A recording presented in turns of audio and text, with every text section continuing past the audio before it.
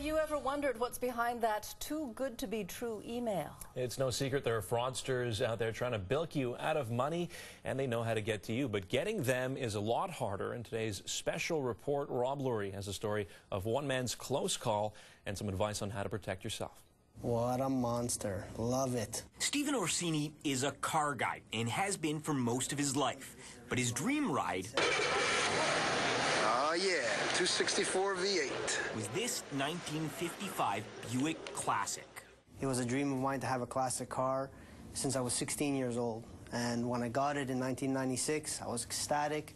But 15 years later, things changed. Stephen had 2 kids and new priorities, and the car had to go. How hard was it to place that ad?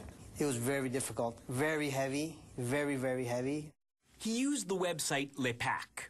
I got this email from this guy named David. He emails me, says, I have great interest for your car. I'm in the business of dealing cars, and I have an interest for it from a customer in Alaska. I said, fantastic. The further it is from me, the better. I won't have to see this car. I won't feel bad seeing it drive down the road. David asked the typical questions like mileage and condition, and they finally settled on a price. He says, I'm going to send you your money plus extra because the shipper is local and needs to be paid. So I'm going to send you more, and then what we'll do is you'll cash the check and then wire the money through Western Union to the transport company's bank account. But after reflecting, something sounded a bit off. Every time you asked him to call you?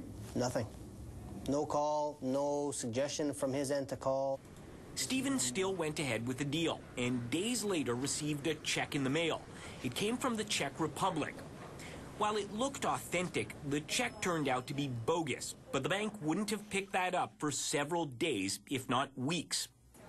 By this point, Stephen and his wife were worried, so they called police, who told them it sounded like fraud. What happens is that once you've wired the money to Western Union, there's no shipper that comes, the check bounces, and then you're out the shipping costs equivalent, which in this case was approximately $8,000. It's actually really big. Terry Cutler is a cybersecurity expert who's worked with police to locate international fraudsters. It's growing. This is the crime of the future. No one's robbing banks anymore. Everything's going to be online. In spite of that, he says neither the websites nor police do enough to stop this type of crime. It's very hard to keep up with the latest changes and the resources as well. So unless you're trained in this stuff, it's become very costly and very resourceful. Even police admit the criminals are often one step ahead of law enforcement.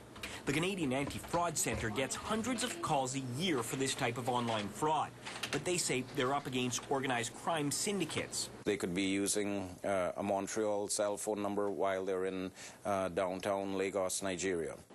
And he adds, the scammers are experts at covering their tracks. If they have you wire money to a bank account, it's a bank account that's been set up either with phony ID or they're hijacking some innocent person's account temporarily.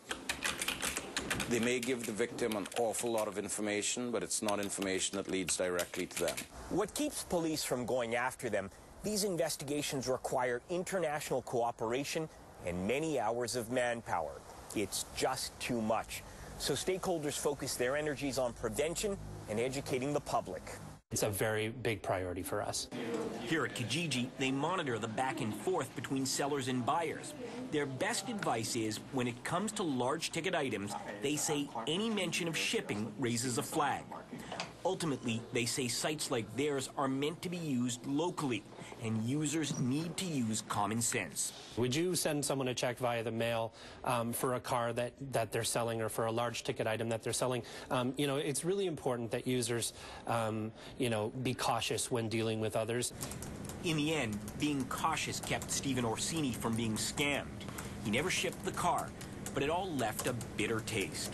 It's very sad to see that somebody sits at a computer, perhaps, like you mentioned, in an internet cafe, trying to steal my money from me. Money that I didn't even have, to be honest with you. He ended up selling his car for less than he hoped, but to an honest person. In the end, his dream car almost became a nightmare, and now whenever he browses online, he's always wondering who's on the other side, and what do they really want? Rob Lurie, CTV News.